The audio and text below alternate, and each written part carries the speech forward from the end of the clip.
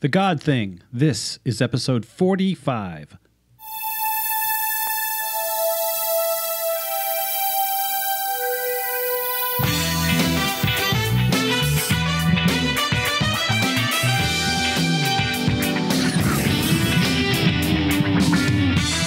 You're listening to 70s Trek with Bob Turner and Kelly Casco, the fan podcast that looks at Star Trek in the 1970s. It was the decade that built a franchise. It was the first attempt to bring a live-action version of Star Trek back, and it was utterly rejected. I'm Bob Turner. And I'm Kelly Castor.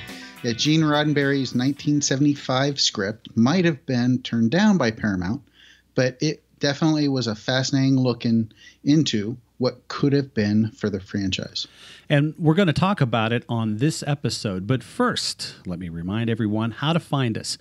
You can reach us at our Facebook page. It's facebook.com/70strek. You can also send us an email to 70strek@gmail.com. And you can find the show on iTunes. Just search 70s Trek in the podcast section.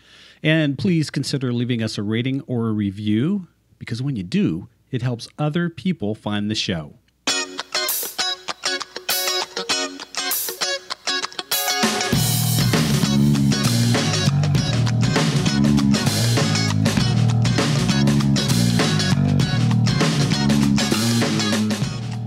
In 1975, Paramount was taking notice of Star Trek. The property was doing really well in syndication, and it was earning the studio a lot of money. A lot of money. Money, money, money. Millions. So they decided to offer Gene Roddenberry a development deal to bring Star Trek to the big screen. The movie had a budget of $5 million, and production was scheduled to start on July 15th, 1976. Now, if you remember, we first touched on Gene returning to Paramount back in episode 27 of 70s Trek. Now, Gene had to deliver. You know, he was under a lot of pressure, not only to bring this property back to life, but to show everybody in Hollywood that he was more than just a one-trick pony. Yeah, after Star Trek ended, nothing went well for Gene professionally. Nope. So he needed this project to go well. So we went back to a theme that Star Trek had explored at least 7 times in its 3-year run. He asked the question, what is God? So the name of this script that we're going to talk about today is The God Thing.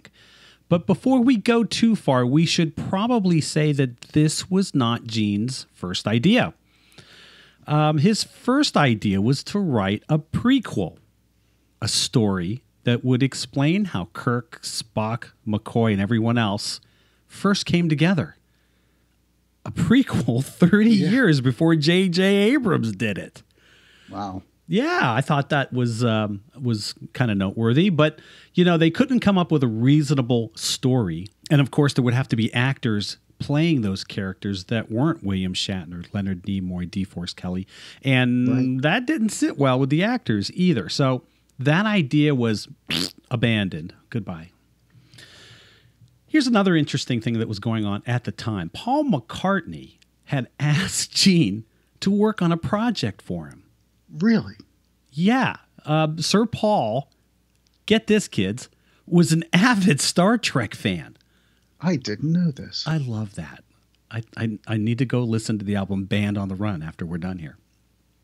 So Paul had envisioned a cosmic story that involved a war of the bands out in space somewhere.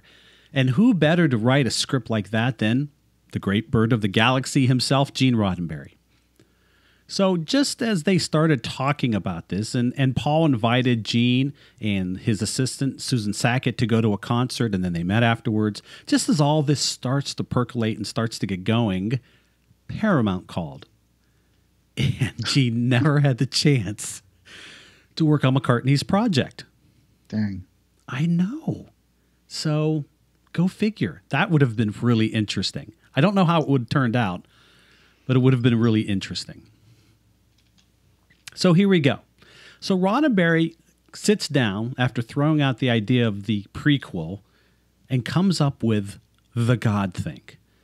So what we want to do now is sort of walk you through how the script plays out. There isn't a hard copy of the script to be found anywhere online in a complete form.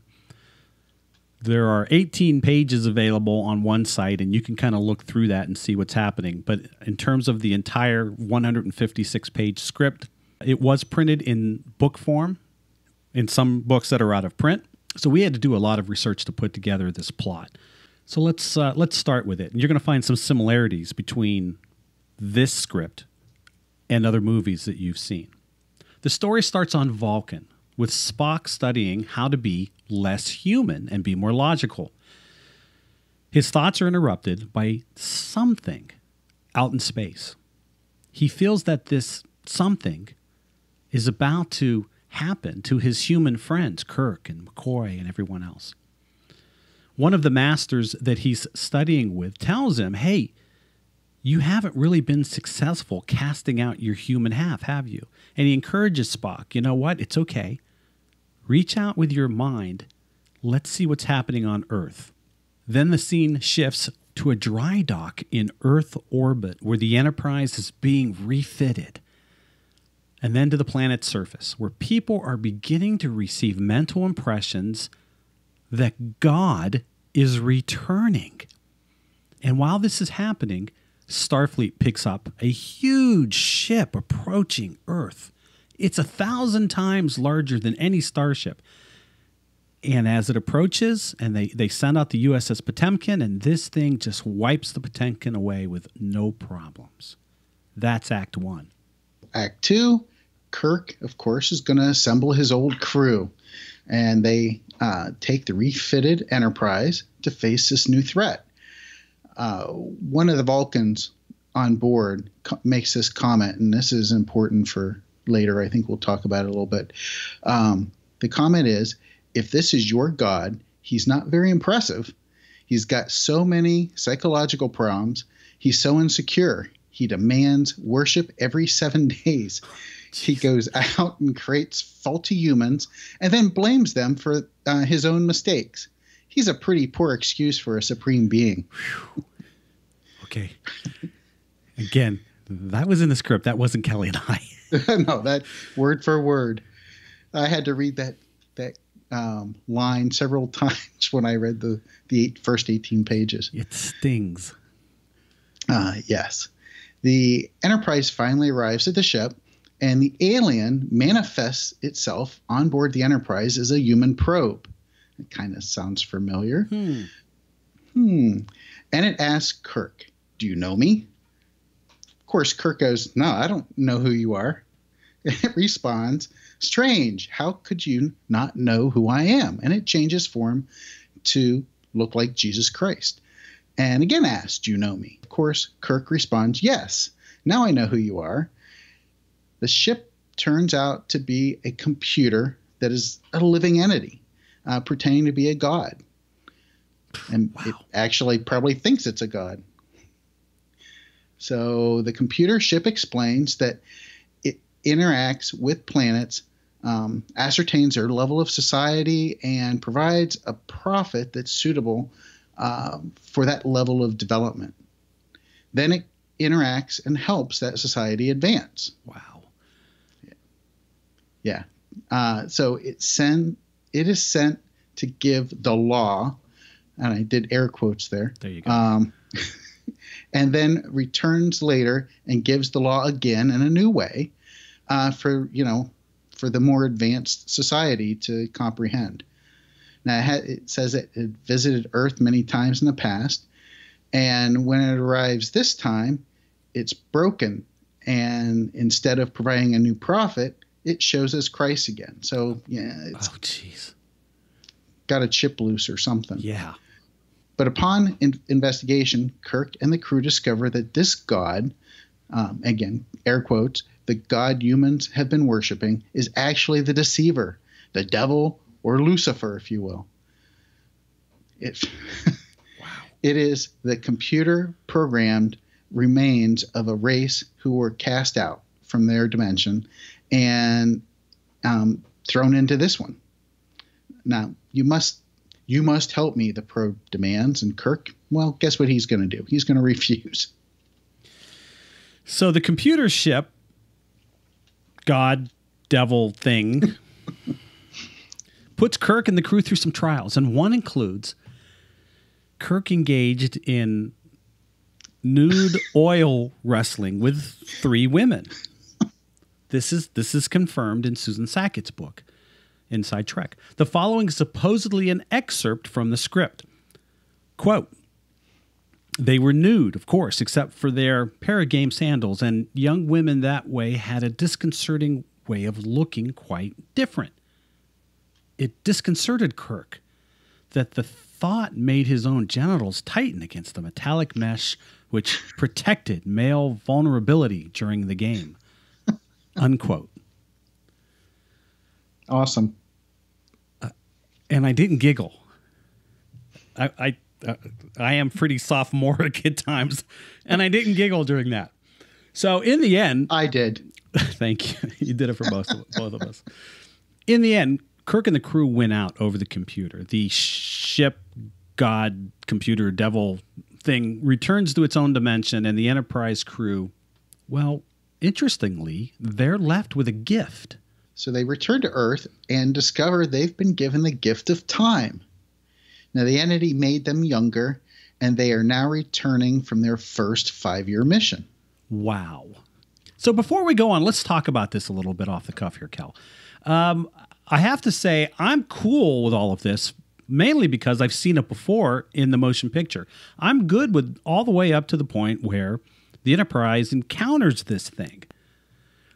It's fascinating to me that I think Roddenberry is trying to say, hey, God that we all grew up learning about, and Jesus too, they're really aliens who came to us early on, and early man just sort of looked at them and said, wow, you're so much more advanced, and we're going to worship you like you're God. Well, and guide you through your evolution, basically. Right.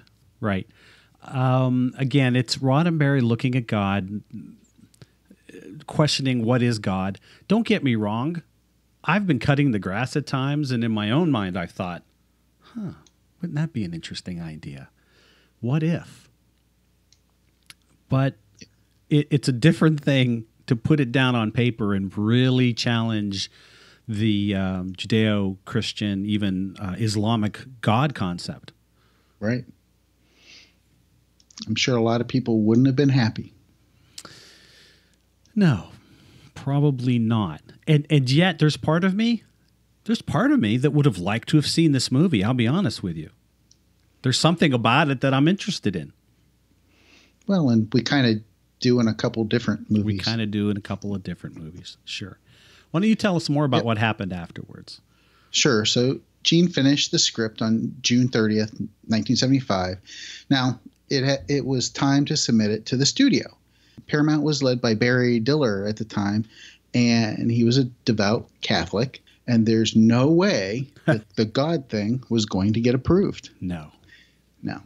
So, of course, he rejected it in August, and he told Gene that the Star Trek development deal was basically off, but he could keep his office and do some stuff. Diller began soliciting others for Star Trek movie ideas. I think that's funny. Like, you're done. You can stick around if you want. Who else has got some ideas? I need some Star Trek ideas now. Next. Yeah, right. Exactly. Susan Sackett, she comments that Gene had been asking, what if the God of the Old Testament, full of tirades and demands to be worshipped, actually turned out to be Lucifer? Whew. So if so, was the serpent's offer of the fruit of knowledge actually a gift from the real God? Interesting. Captain Kirk versus God. This was not the story Paramount, though, had expected. No. So the movie was obviously postponed from fall 1975 until the following spring so that a new script could be found. I wonder here from that quote from Susan Sackett, was she trying to say that Gene was trying to say that because the serpent was offering knowledge, that the serpent was actually God. Right. And that because... Never mind. Yeah. Never mind. We got it all wrong. Never mind. So, when it comes to the God thing, here's what Gene Roddenberry had to say about it. Quote, "Actually, it wasn't God they were meeting," he said, "but someone who had been born here on Earth before, claiming to be God. I was going to say that this false thing, claiming to be God, had screwed up man's concept of the real infinity and beauty of what God is. Paramount was reluctant to put that up on the screen, and I can understand their position." And here's another quote. "It was too controversial. It talked about concepts like, who is God? The Enterprise meets God in space. God is a life form. And I wanted to suggest that there may have been at one time in the human beginning an alien entity that early man believed was God and kept those legends. But I also wanted to suggest that it might have been as much the devil as it was God. After all, what kind of God would throw humans out of paradise for eating the fruit of the tree of knowledge?" Unquote. And here's one more from Gene. Quote, "It was felt by some higher-ups that my script might offend religious people. Perhaps it had just offended them. I had had the script read by a couple of Jesuit priest friends, a rabbi, and a number of others, and they were not offended." Unquote. Wow, incredible. So I was struck by how many similarities there were between the God thing and the motion picture. Yeah. So help me out as I go along if Sure. I miss anything, Bob. So the story starts on Vulcan, Spock studying how to be less human. His thoughts are interrupted by something out in space. I think we've seen that before. Yes. The Enterprise is in dry dock above the Earth being refitted. I think that was used. Yes. Kirk is an admiral. Yep. There's a large ship approaching Earth. Yeah. There's a transporter accident. Huh. Yeah. Just a side note, in the script, it was gruesome. Yuck. Yeah. Kirk puts his crew back together and takes over the Enterprise to face the threat. And McCoy had left Starfleet. Yep. The ship turns out to be a living computer, kind of like V'ger. Yeah. The threat knocks out the USS Potemkin, just as V'ger did. With the 3 Klingon ships. Right, exactly. Oh, and there was a probe sent to the Enterprise that looked like a person. A person, right. And I think, yeah, that's interesting. So here are some similarities to Star Trek V, The Final Frontier. The God thing has the crew going on a journey to meet God. Yeah. Kind of same thing happened. In the God thing, the entity shows the crew many faces, asking if they recognize him, until they finally there's a face that Kirk knows, which is Jesus. Wow. Yeah. So the same thing happened in Star Trek V. The alien prisoner shows our guys all of those faces until he settles on what is traditionally the image of God with a white beard. Right. Also in the God thing, the entity turns out to be the devil, a deceiver, just like the alien in Star Trek V. Jeez. Yep. Yeah. So what's noteworthy here is that Gene hated Star Trek V. I know. He didn't want it to be canon. I know. So as it was being produced, he denounced it quite frequently. Yeah. John Povell wrote, "The fact that the God thing never got produced could have been the reason Gene hated the idea of Star Trek V." So there was a point when Shatner was working on the script for Star Trek V, and he gave the script to Gene Roddenberry to read. And when Roddenberry read it, he was really miffed. And he gave the pages to his assistant, Susan Sackett, and she read them. And she threw the script down, and she said, "Gene, Bill stole your idea." no, that's funny. Oh my gosh. So maybe that's why he was mad. Maybe. So after the God thing is shelved and rejected, it's not really shelved, Roddenberry thinks to himself, maybe this would make a good novel written by me, Gene Roddenberry. And so he starts talking to Bantam Books and says, hey, I've got this idea and it would be great. You want to publish it? And they agree. So there was a short article in Starlog, number 3, January 1977, about the novel. Here's what it had to say. Roddenberry is presently adapting his first script written for the Star Trek film, which was rejected, into a novel. Here's a quote from Gene. Quote, generally, the situation is that the 5-year mission is over and that it has been for some time. Most of the regular crew have been promoted and, for the most part, are pretty unhappy with shuffling papers and other administrative jobs. Scotty's become an alcoholic, and McCoy... I know. And McCoy has given up treating human patients to become a veterinarian, loudly proclaiming animals as the only sensible patients he has ever had. If I were Kirk, Spock, anybody, I'd be kind of PO'd about that.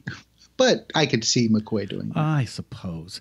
It gives us a kind of a fun look, Gene goes on to say, at these people's strengths and weaknesses. In the story, there is a story that brings them all together again. Unquote. So what happens next? Well, Gene kind of writes this thing up, but it's really thin. It's really thin. And he gets John Polville involved to help with the book a little bit. And during this time, Planet of Titans was announced, and Phase 2 is around the corner. And so Roddenberry is really busy, and he can't put any more time towards working on the book. So he gets Walter Koenig involved. Yes. Yeah. Mr. Chekhov takes a stab at expanding this thin manuscript that Gene had written. In March 78, 14 months later, Starlog again reports that the novel was about half done.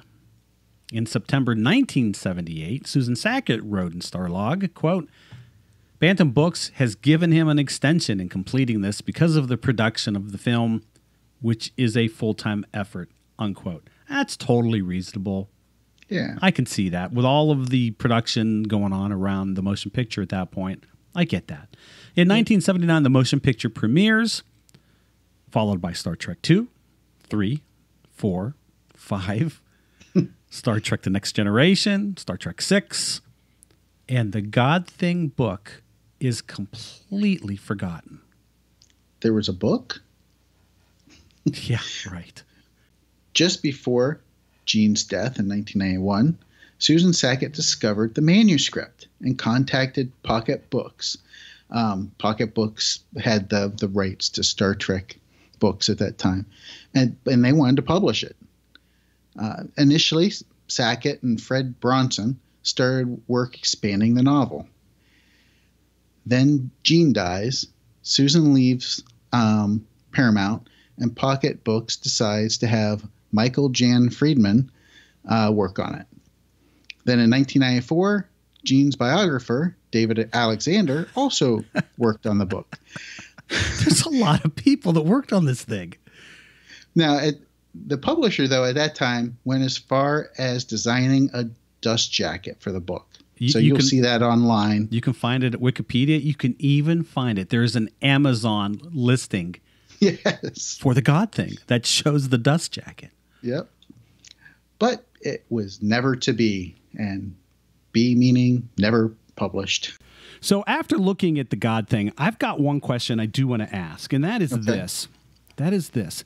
This is a script written by the creator of Star Trek that will feature all of the original actors from Star Trek in their original roles. Right. Is this Star Trek? Ooh. I mean, should this be considered canon? Or is canon only something... I mean, I know what the official rules are. Only if it appears on screen, then it's canon. And I understand that, and I get that. But can you get closer to being, quote-unquote, Star Trek when the creator writes a script. Right. And I would say that they would have to dispute whether it's canon or not. They being who? Gene Roddenberry. Right, I suppose so. Since, again, he's the creator and he created this work. Right. It's just an interesting idea, isn't it? Yeah, it's you're in the who's on first realm here, though. It's kind of a gray area. Yes. I mean, basically, Star Trek, the property, was owned by Paramount. Right. And so that gives Paramount the right to say, no, we don't like that, throw it away. But again, I just philosophically, there's the creator of Star Trek creating more Star Trek. Yes. Why isn't this, quote unquote, Star Trek?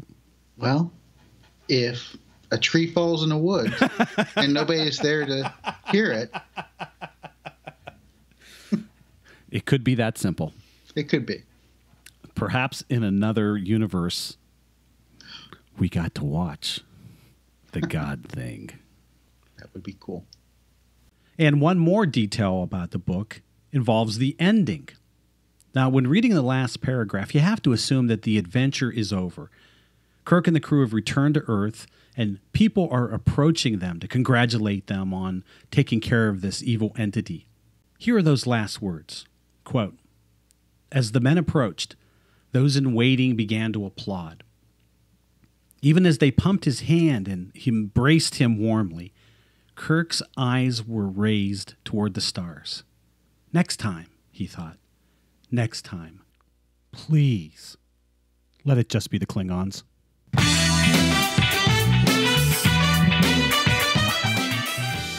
Next week, we talk about costume designer William Ware Tice. See you then.